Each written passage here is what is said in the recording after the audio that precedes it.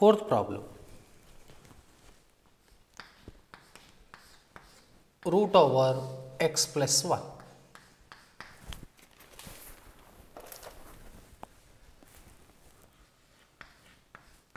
Let us suppose f of x is equal to root of x plus 1.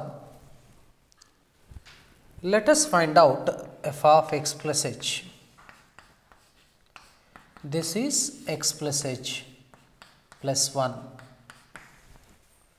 Now, this cannot be simplified because root of x plus h plus 1 or root of x plus 1, but it can be simplified using binomial theorem, but presently we do not have the binomial theorem.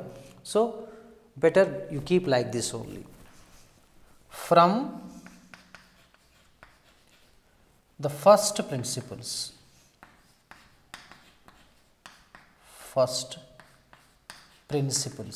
let us write what is the first principles. So, f dash x is equal to dy by dx is equal to limit h tends to 0 f of x plus h minus f of x by h. Now, this f dash x is equal to limit h tends to 0. Now, f of x plus h is replaced by this one, root of x plus h plus 1 and minus f of x is root over x plus 1 by h. Now, this can be done two ways, using rationalization method or by applying simple formula, limit x tends to a x to the power of n minus a to the power of n by x minus a is equal to n into a power n minus 1. Okay.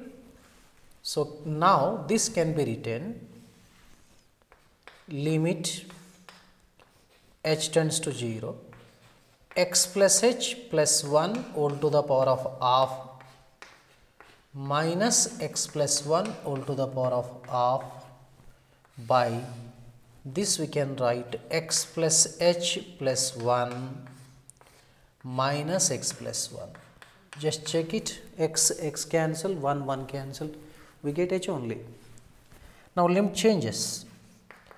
As h approaches to 0, this x plus h plus 1 approaches to x plus 1.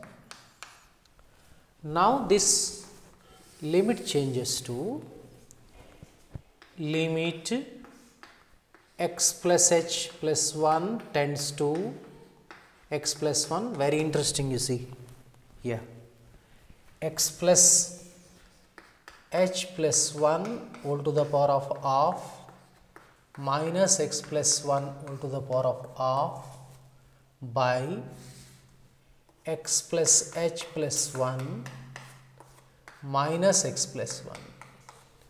This is a formula, limit x tends to a x to the power of n minus a to the power of n by x minus a, that is n into a power n minus 1. So, already in previous problems also we have discussed this one. So, using this half into x plus 1 to the power of half minus 1. So, half into x plus 1, half minus 1 is minus half.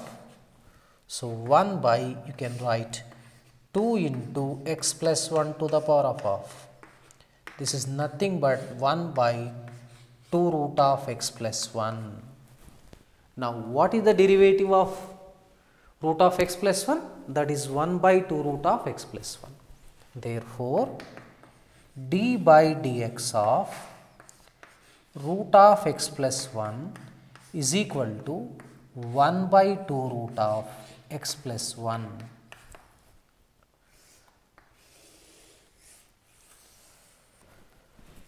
If you practice these methods in the first level, In second level, third level problems, directly we can write it. If it is root of x plus 1, 1 by 2 root of x plus 1.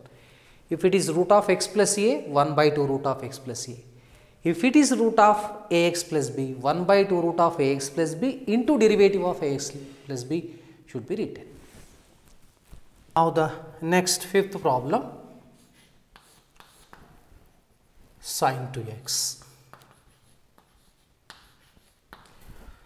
So far we have dealt with the algebraic functions. Now just we are moving to the, that means indirectly we are switching over to the trigonometric functions. How to find out the derivative of the trigonometric functions using first principles. Okay, let us experience how to solve this problem. So now let us suppose here also f of x is equal to sin 2x. What is f of x plus h? This is sin of 2 times x plus h. This can be simplified sin of 2x plus 2h. Let us write the formula. From the first principles,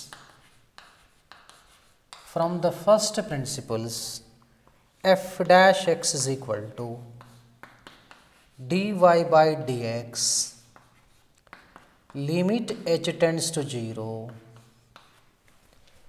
f of x plus h minus f of x by h. Okay. Now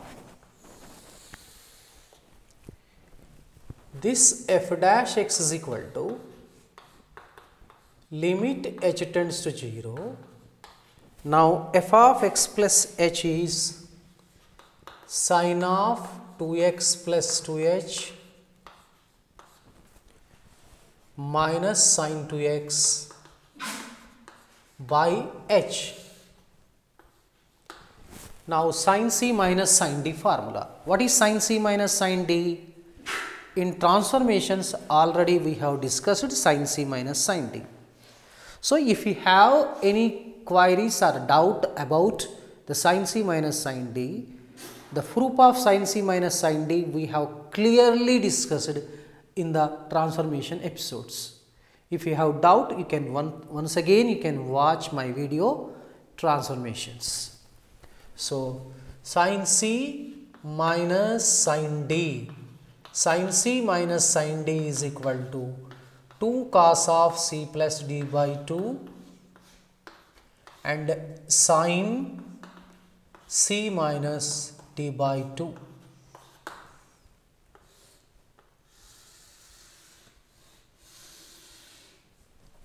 So this is equal to limit h tends to 0. Now the difference is going to become the product here. 2 cos 2x plus 2h plus 2x by 2 and sin of 2x plus 2h minus 2x by 2 and by h. Here 2x gets cancelled. Now take 2 common, limit h tends to 0. This becomes cos of 2 common, 2 gets cancelled, x plus h. This is 4x, 2x plus h into sin 2h by 2 means sin h by h. So now it can be written as a product of the two limits. So this can be split 2 into limit h tends to 0 cos of 2x plus h, okay, multiplied by limit h tends to 0 sin h by h.